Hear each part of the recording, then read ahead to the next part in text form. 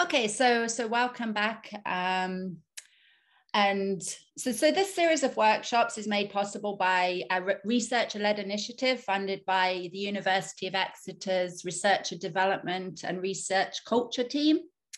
So this workshop was developed to bring together early career researchers across disciplines who believe distance-based options are essential for inclusivity in education, higher education.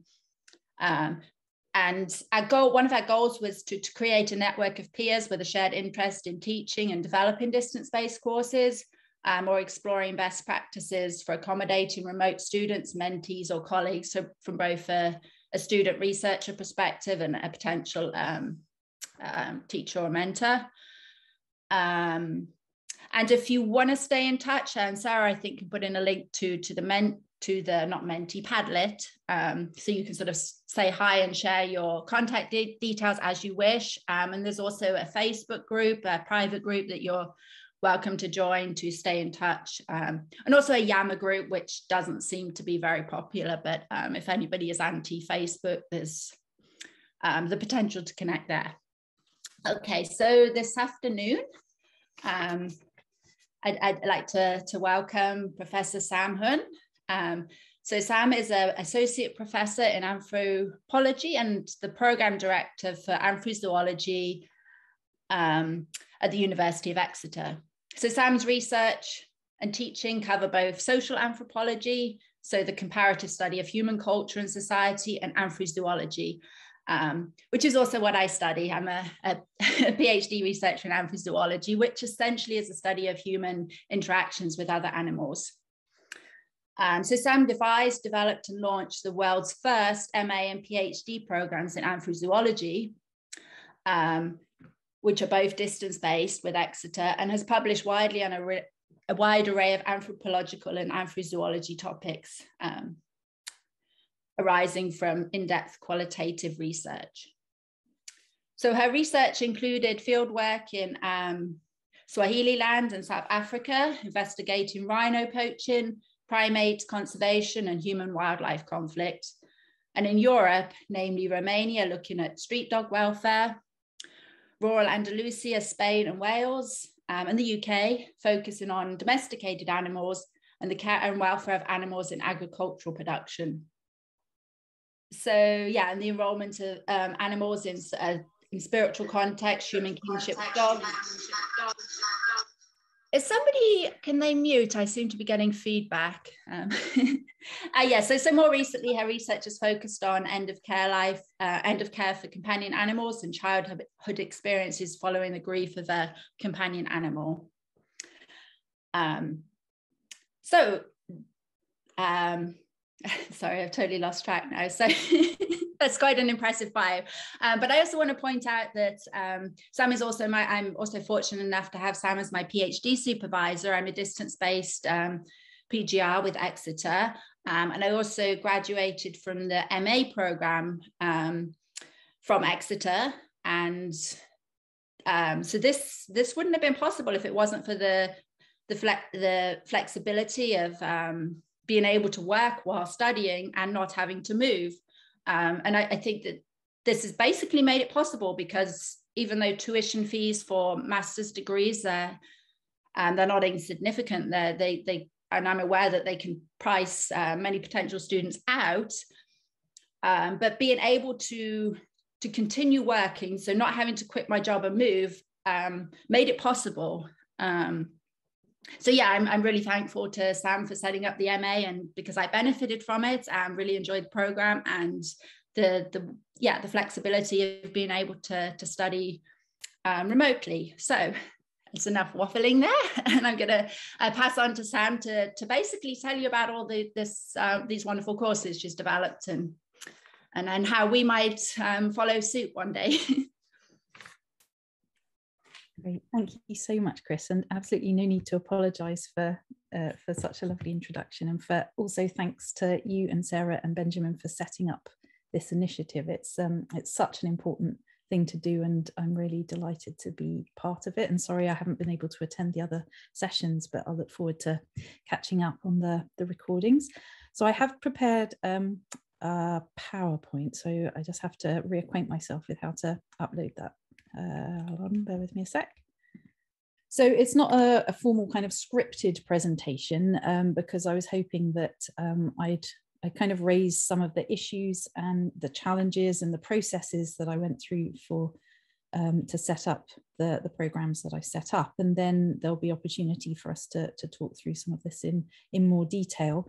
But as Chris said, I'm the director of the EASE working group, and I also launched the MA and PhD anthrozoology programs here at Exeter. But I'll talk a little bit about the historical trajectory of the programs, because I initially set the MA program up at my previous academic institution.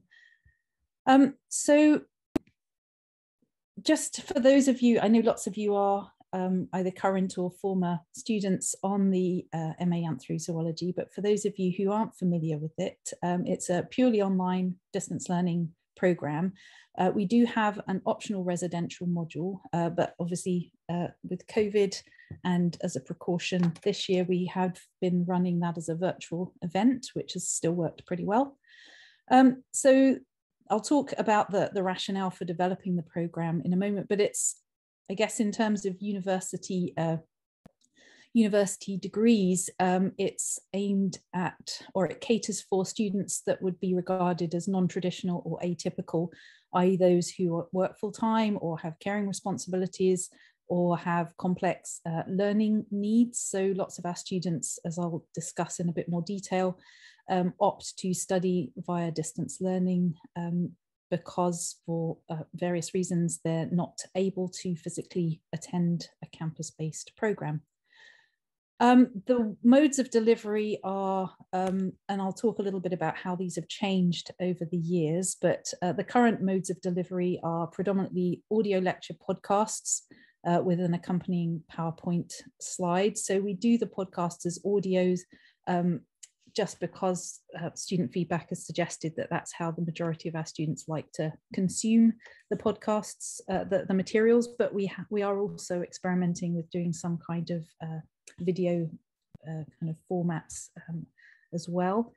And then we have live tutorials where students participate. Previously, we used a platform called Adobe Connect, which was incredibly glitchy. But one of the benefits of the pandemic is that the investment in platforms like Teams has made the live tutorial participation and interactive chat discussions much more stable.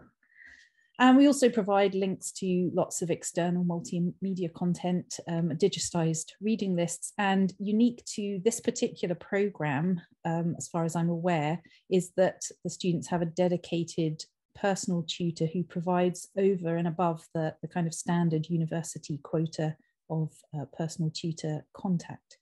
So I'll talk a bit more about some of the rationale for that and some of the issues that it raises in a moment. So just briefly, these are the things that I'm going to try and get through in the talk. I'll talk a little bit about my background and what motivated me to set up the distance learning program and the anthrozoology distance learning program in particular.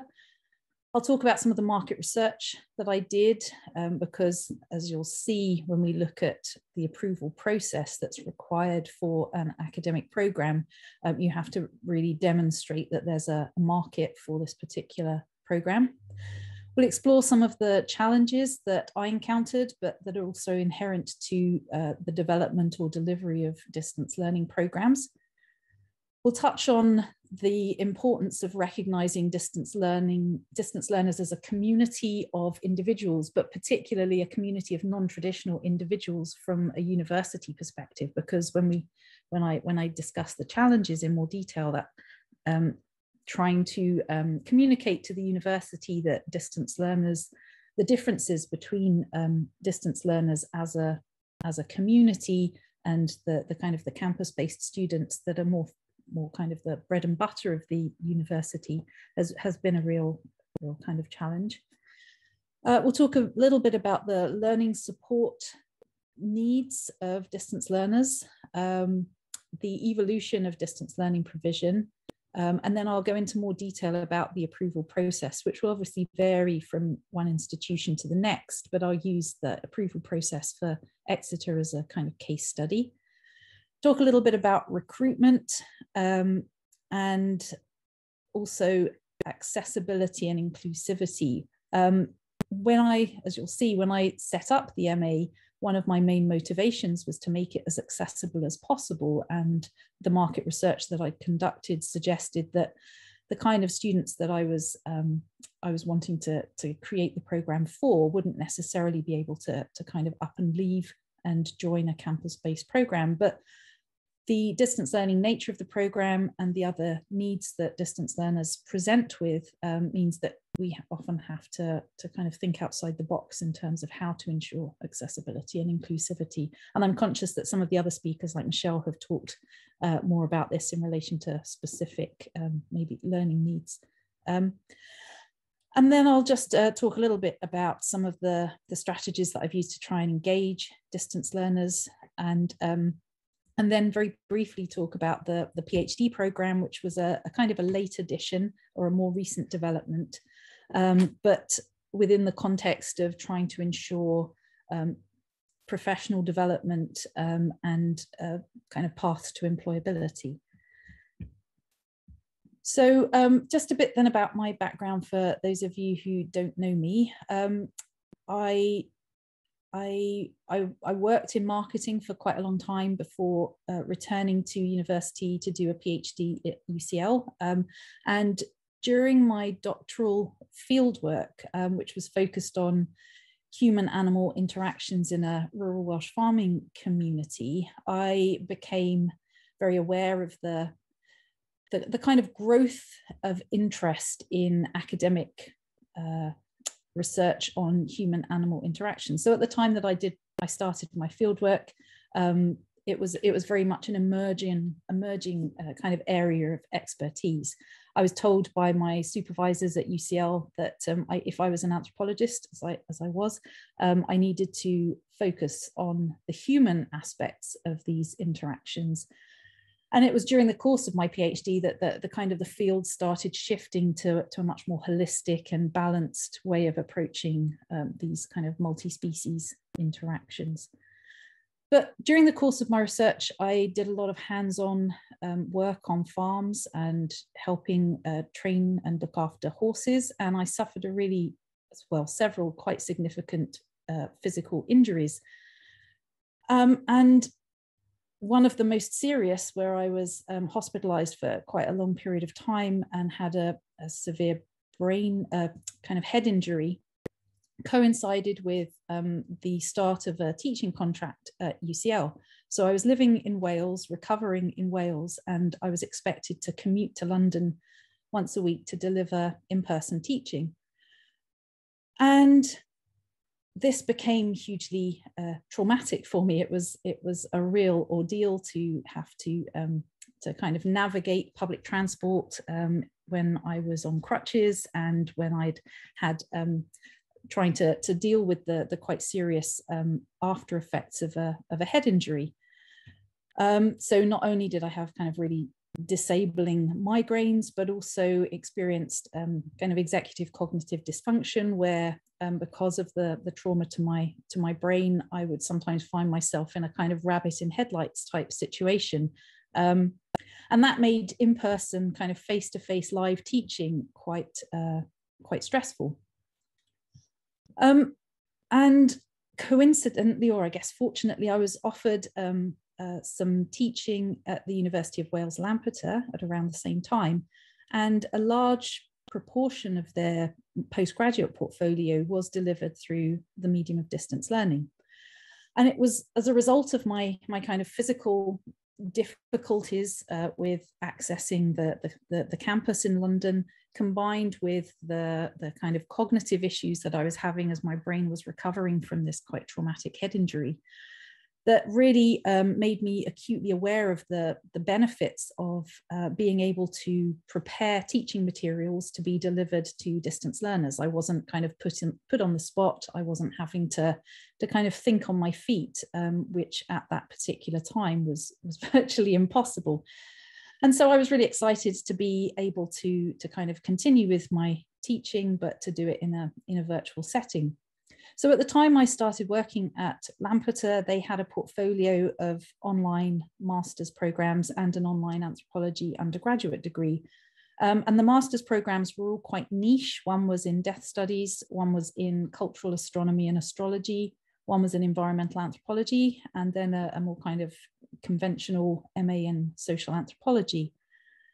And these programs were delivered. This was back in, I think, kind of the 2003. I started working at the University of Wales Lampeter, and distance learning was very much in its infancy. The OU had been going for quite some time. But for Lampeter, the way that the distance learning was delivered was the reading materials and the lecture materials were all collated into kind of a handbook. And then they, along with interactive recordings on CD-ROM, would be posted out to students.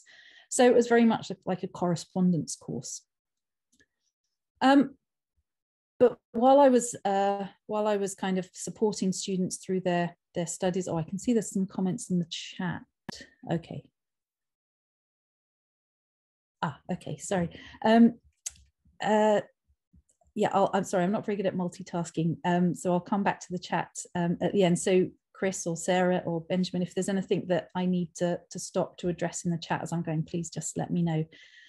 And yeah, as Linda said, they also offered other distance learning programs such as an MA in nature as well. But it was while doing this that I started to have the kind of the seed of an idea of developing a module at that time on human-animal interactions. And that proved really popular with students on the social and environmental anthropology master's programs. And as a result of that, it was actually feedback from an end of module evaluation form where a student said, oh, this really could have been an entire program, that the kind of the penny dropped. And I thought, actually, this would be a really exciting thing to pursue. So it was quite serendipitous, really. I didn't set out to develop distance learning programs of my own. I'd been very happy teaching on existing distance learning programs, but through my experience of teaching on those existing programs, I also felt that there was more that could be done in terms of the way that distance learning was provided. So it felt that the students were experiencing quite a flat educational experience, just being sent materials through the post that they had to work through at their own pace. And then we did have kind of live discussions or chats through Microsoft Messenger at the time, but it was very limited.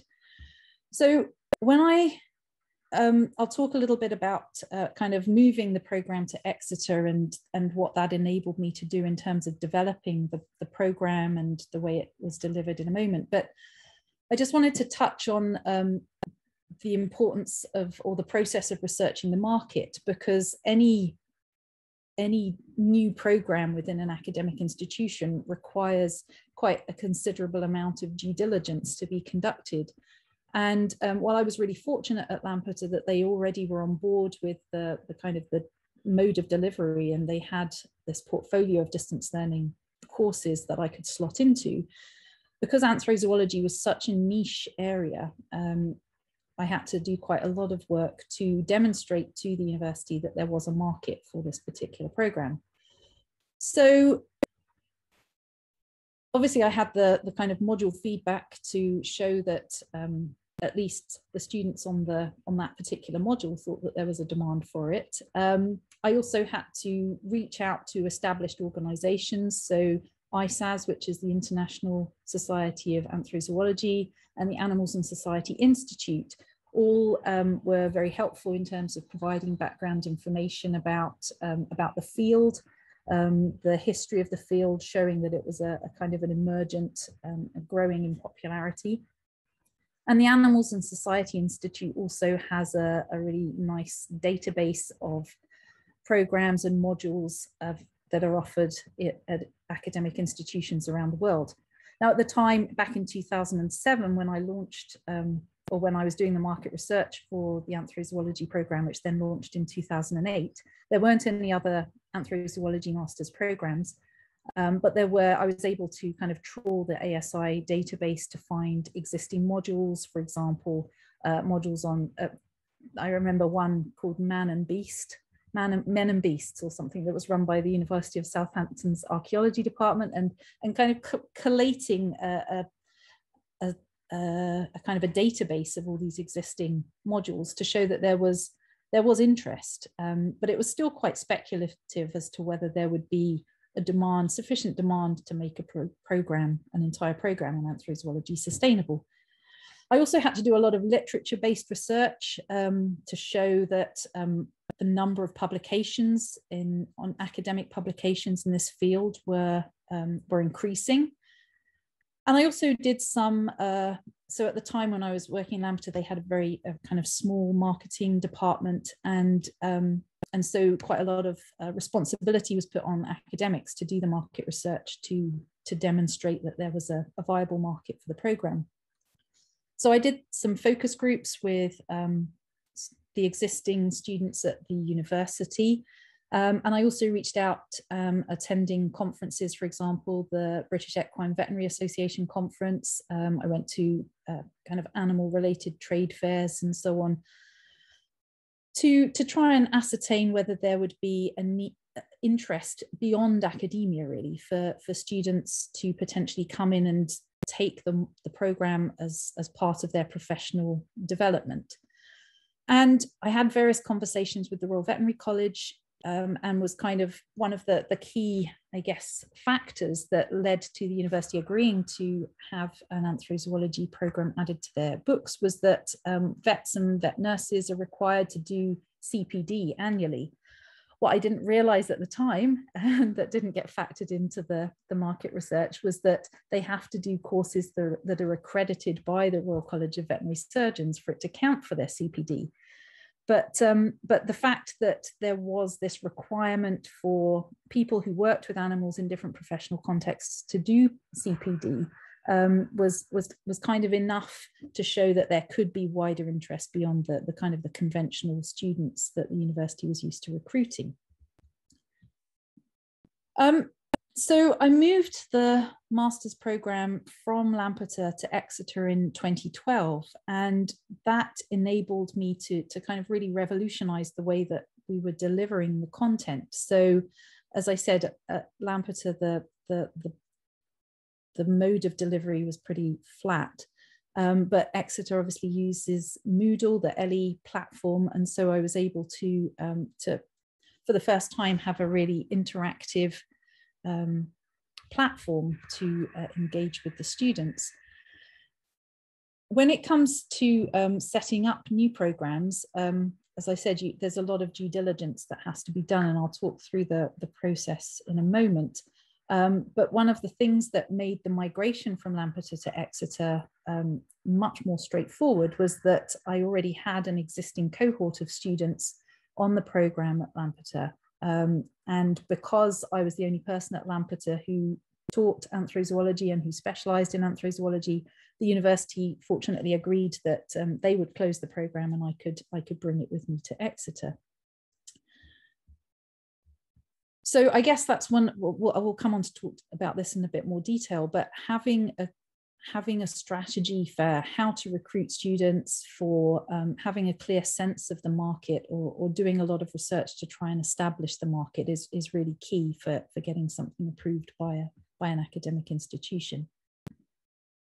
So this is, you should all be able to access this. I'm pretty certain it's open. It's not one that you need a password or anything to access, but there's a link here to the university's quality and standards, the TQAE, which outlines the kind of flowchart process for getting a new program approved within an academic institution. And as I said, this will vary from one institution to the next, but I'm just using the Exeter flowchart and process as a kind of an illustrative example. And it's not that much different to the process that I had to go through at Lampeter. So there are essentially two stages. The first is the business approval, and then the second is the academic approval. So the business approval stage, and as I said, I've put the link to the relevant TQA page where you'll find all of the forms and all of the guidelines and so on. But the business approval stage is basically required to satisfy the university that there is a market for the program, and that the, oh, sorry, there's quite a lot of feedback. I don't know if someone's got mic on, if you wouldn't mind muting. Yeah, to satisfy the university that there's a market and that the program can be delivered sustainably. Then the second part of the process is the academic approval stage. Those of you who've submitted kind of book manuscript proposals to publishers, it's a very similar process that you have to fill out quite a complex form. You have to provide rationale for the introduction of this new program to show that there is not just a market for it, and that to satisfy the university that there'll be, you know, it will be economically viable, but also so to demonstrate that it's academically viable. So for me, when I set the anthrozoology program up initially, as I said, it was a very new discipline. There weren't any other programs dedicated to anthrozoology, and so I had to do a lot of additional work to try and demonstrate that there was this growing academic interest in the field. But not just that there's interest, but showing that the program will be able to make valuable academic contributions. So in terms of the anthrozoology program, teaching students in a range of methods, introducing them to a wide range of theoretical debates and academic bodies of literature. Then the other aspects are kind of market analysis. So not in terms of establishing that there would be people who'd want to join the program, but assessing what exists already out there. And as I said, when I set the MA up, there weren't any other anthrozoology programs. But if I were to be going through this process now, there are quite a significant number of programs, either specifically focused on anthrozoology or that are kind of related to or speak to the core concerns of anthrozoology. And another really important aspect from a university's perspective is that the students, and I guess particularly when it's a non-traditional academic subject like anthrozoology, is to demonstrate that the students will acquire valuable transferable skills that will enable them to be employable or more employable after they've completed the course. And again, when I first set the program up, that was all quite speculative. Although, as I said, I did do lots of market research with professional organisations like the Royal College of Veterinary Surgeons. But I'm very fortunate now that we've got a really strong track record of, we've got nearly 200 students who've graduated from the program now, and we've got in many cases a really clear indication of the impact of the MA on their employability. And so I'll talk about a couple of examples later on in the presentation. So another significant aspect that universities require kind of information on in order to approve a new program or a new module is in terms of the resources required. So when I brought the MA program to Exeter, I was delivering it all single-handedly. So given I was bringing a large number of students with me, that was quite a cost-effective proposition for the university. But in many situations, if you're setting up a new program, particularly if it's perhaps kind of it's not directly related to the core business of the university, then perhaps arguments will be made for additional staff to be brought on board, and that also is quite a lengthy process. And then finally, the need to put together a really detailed program description, so syllabus, module descriptors, and reading lists, and all of this kind of information. So I'm not going to go into this in too much detail. I'm happy to talk through any aspect of it in the Q&A, but it's all quite self-explanatory, and the link there does provide you with all of the forms and the guidance. And as I say, it's an open access link, so you can have a look in your own time. Sorry, I missed a slide.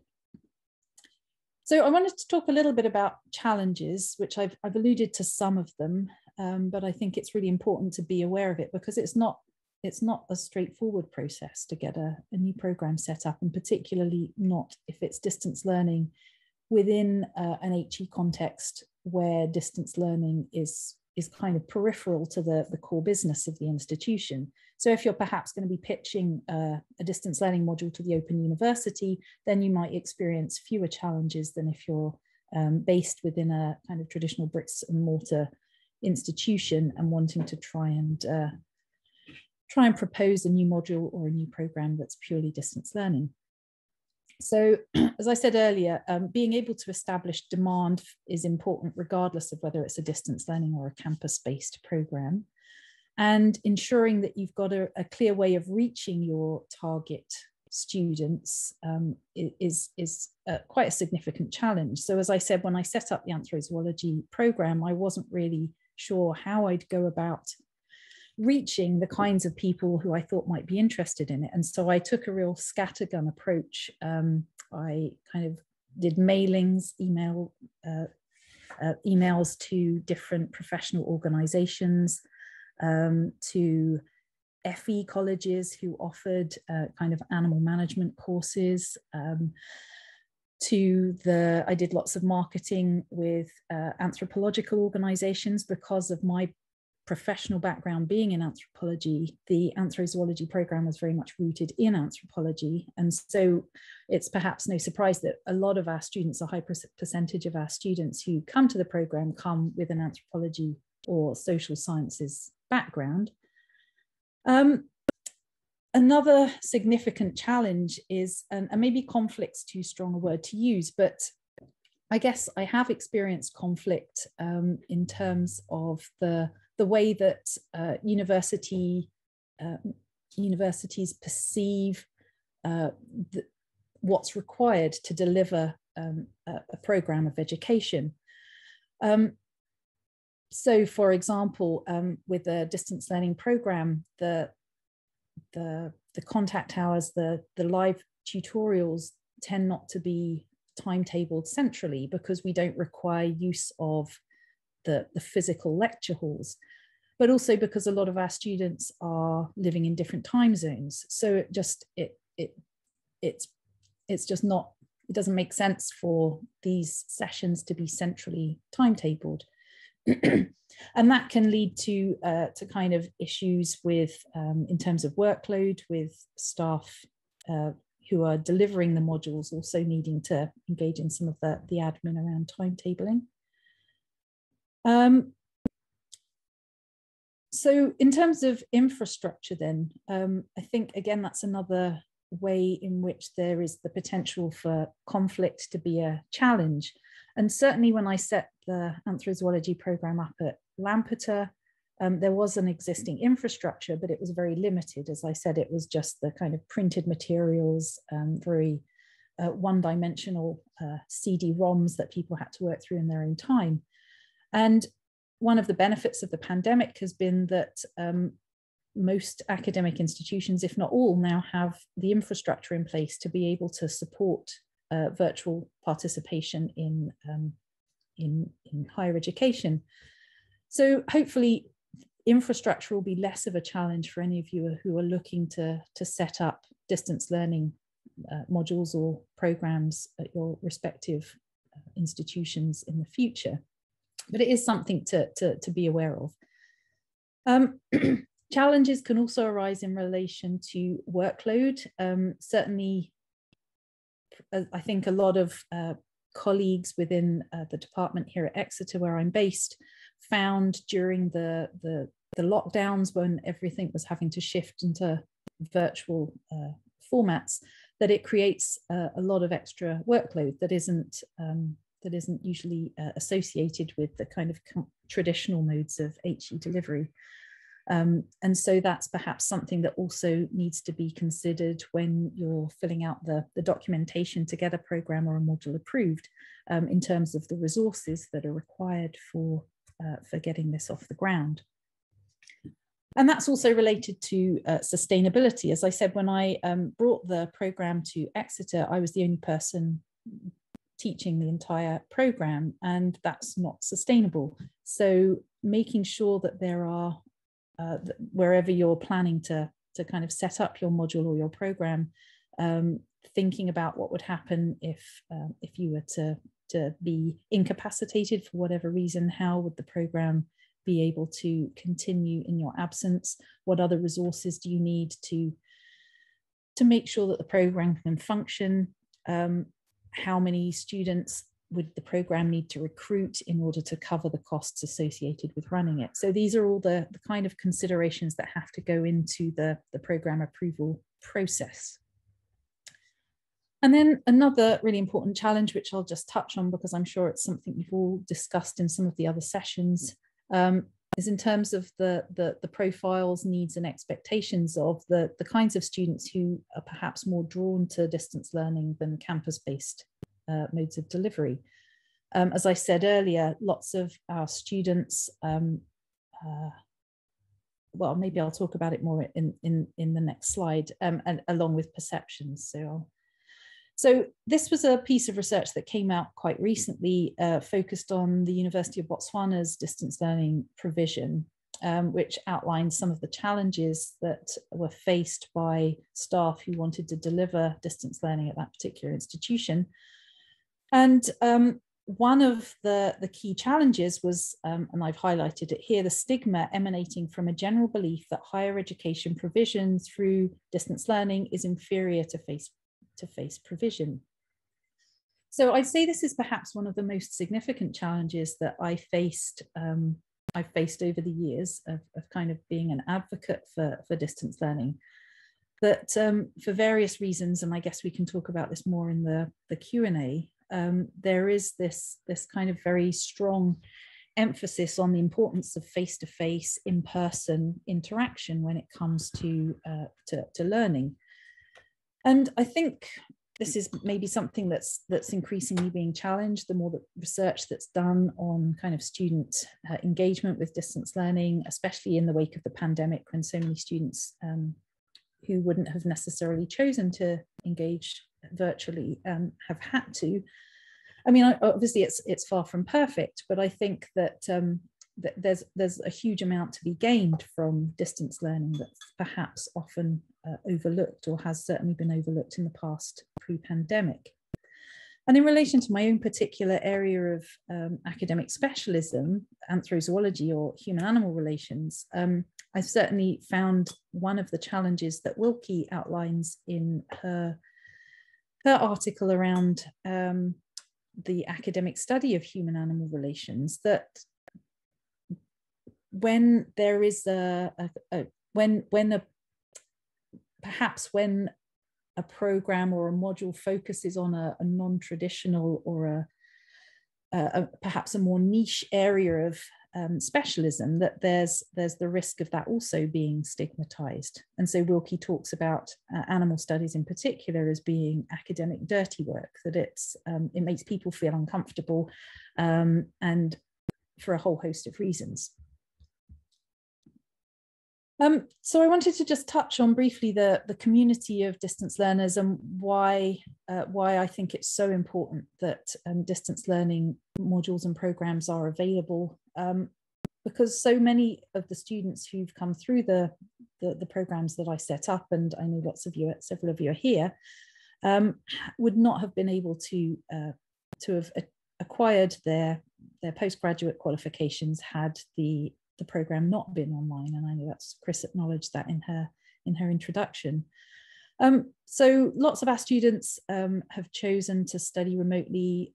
Some have established careers that they don't want to or can't afford to kind of put on hold for the time that it would take them to move and physically attend a program to complete a campus-based degree. For some, costs are an issue, and Chris again rightly pointed out that the fees are high whether you're campus-based or distance learning. But if you're able to maintain your career, then that can help mitigate costs, or can potentially in many cases make it easier to get loans and to make the repayments on those loans.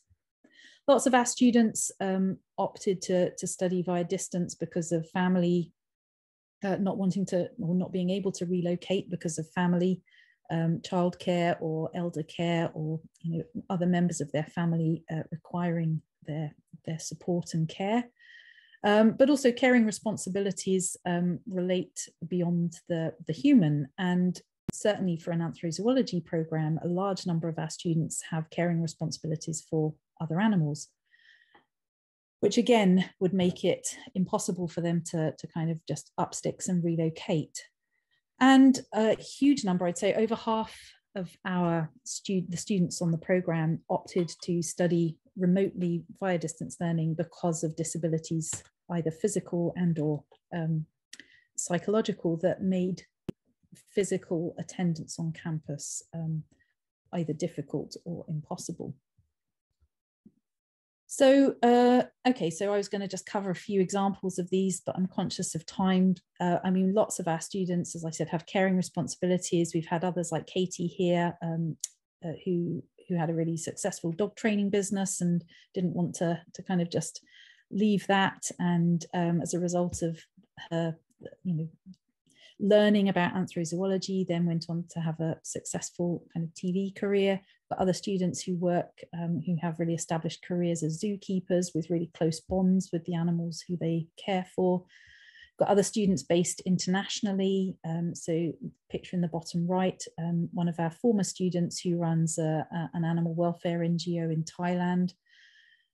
And so for all of these students, it just wouldn't be possible to just kind of put their lives on hold and come and physically attend a campus-based program.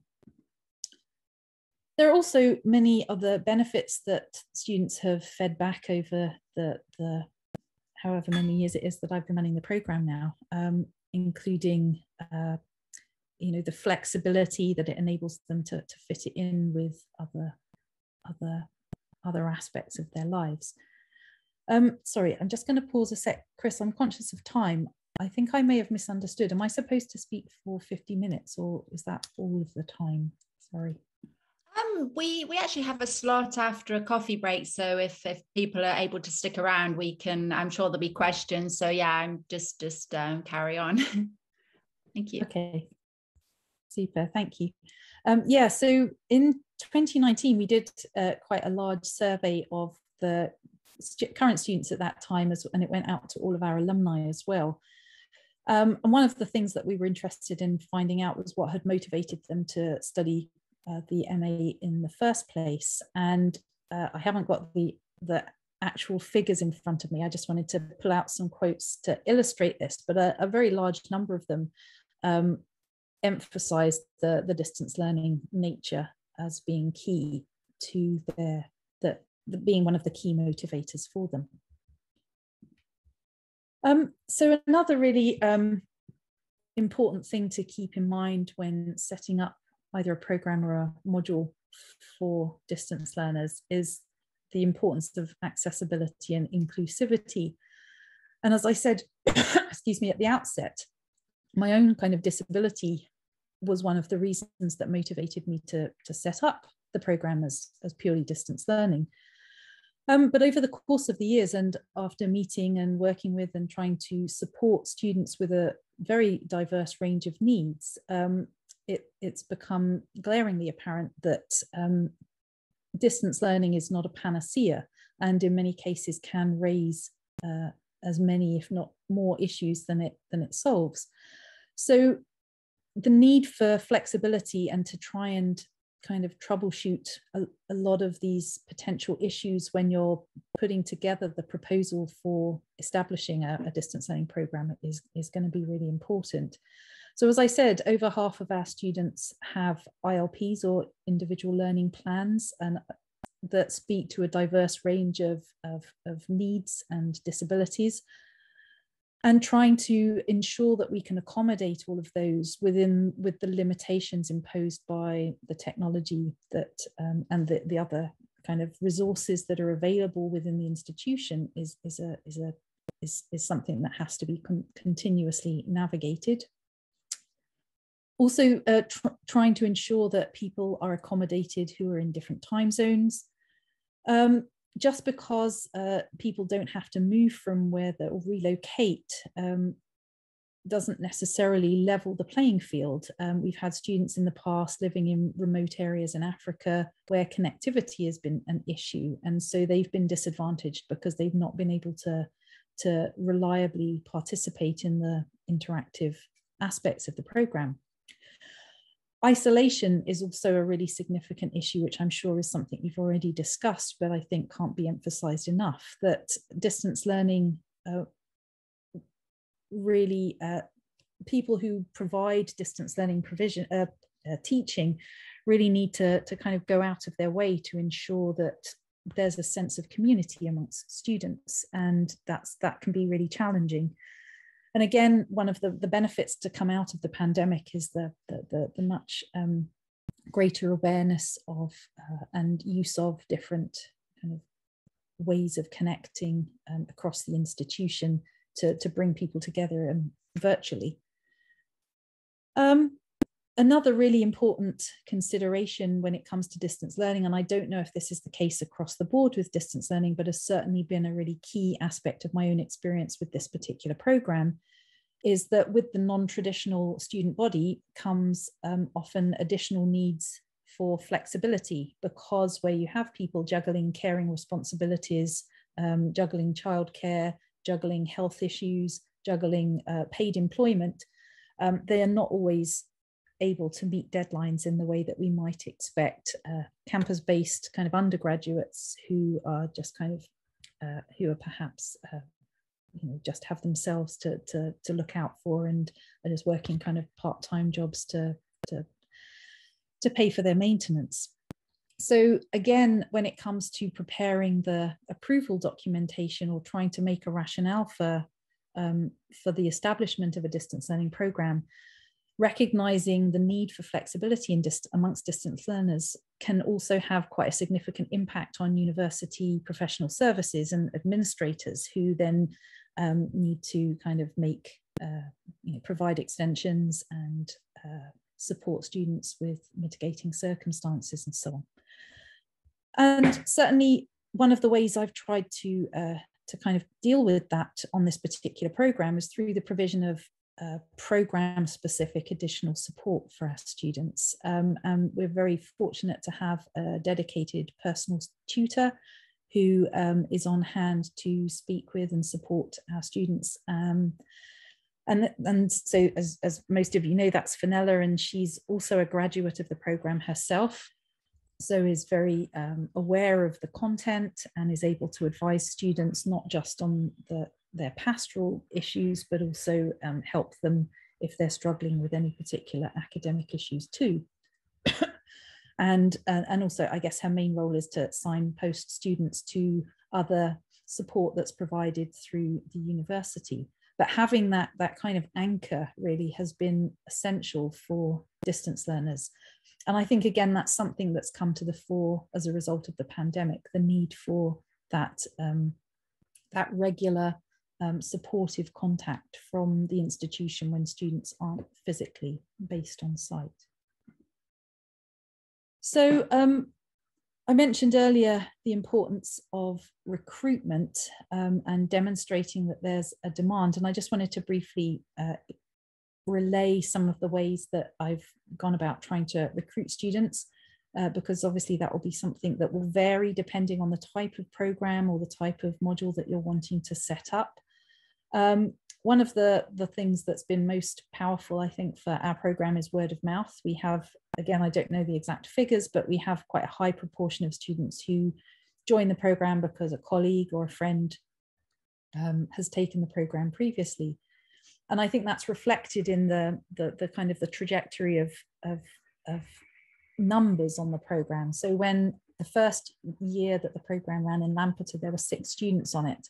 And I think this year we had 48 students join the programme. So there's been a steady increase in the number of students, partly through word of mouth, but also through staff and students associated with the programme disseminating their research in publications or at conferences, also through building affiliations with relevant external organisations and stakeholders. So lots of our students have their fees paid for by their employers. And so, for example, pretty much every year we'll have students from the RSPCA. We have students from lots of different organisations where we've had either students come before or where we've built collaborative relationships. So one of my recent research projects was conducted in collaboration with the Blue Cross, and several of our current students are also work for or volunteer for the Blue Cross. Social media has also been really key, and certainly when I set the programme up originally, kind of pre-social media, then using kind of keywords and making sure that search engines picked up on the programme when someone searched for anthrozoology or human-animal relations was really important. So these are all things to think about if you are wanting to set up a programme where there isn't any kind of precedent. Maybe you want to set up an anthrozoology programme at the institution where you work. And I know several of my former graduates have gone on to do that. Then just it's another thing to be aware of. How are you going to recruit students to, it's all very well establishing there's a need, establishing there's demand, but then you also need to kind of reach those students too. And then I guess going back to one of the points that I made earlier, the importance of trying to create a sense of community amongst distance learners. And I think it's something it's probably one of my weaknesses, because I'm not very active on social media, but I'm very fortunate that so many of our wonderful students are. So, you know, Chris and Sarah and so many of the current cohort very active on social media, as are a lot of our alumni. And so it's really great that that's a really good way of creating a sense of community amongst the cohort. We also have various initiatives that we've run or that we are running as part of the programme team, responding to student requests or student concerns. So this year, a couple of the students on the applied anthrozoology module, which is a module where students do a kind of practical project, were finding that it was quite challenging for them emotionally, and so they asked for additional support, and we set up a dedicated Teams channel called Affective Anthrozoology, which then fed into the development of a regular online cafe-style event where students could come together and discuss the emotional impacts of doing the kind of research that they were doing, which if they were on campus, they'd be able to do over a cup of coffee in person, but they don't have that option as distance learners. So having that space where that dedicated space where people can come together and share experiences, even if they don't make use of it, to know that it's there, I think is really important. And then finally, the importance, and this is something that has to go into the kind of programme approval documentation, is showing that there are transferable skills that students who do whatever programme it is that you're setting up or whatever module will acquire transferable skills, but also that it will enable them to progress and become more employable than they would have been had they not done the programme. And so lots of our students who've done the MA and or the PhD programme have gone on to have really really very directly related career changes as a result of this. So Kate, one particular example, who did the MA and the PhD and is now the Strategic Communications Manager at WWF, which is one of the biggest animal-related NGOs in the world. And I've given another example here of Sharon, who would not have been able to have done her PhD had it not been distance learning, because she conducted the PhD while she was based in Benin in West Africa, where she works for an NGO.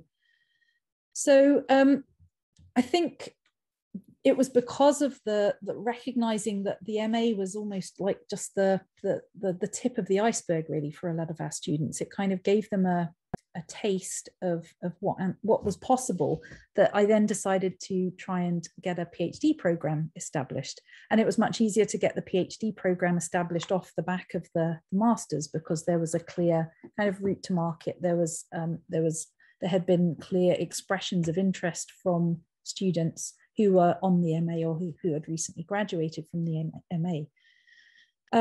So I think I'm happy to answer questions about setting up the PhD program in the Q&A, but I'm just kind of touching on it briefly, just as a kind of next step, if you like, after having set the MA up and seen the kind of work that the students did and the things that they wanted to do as an important kind of continuation.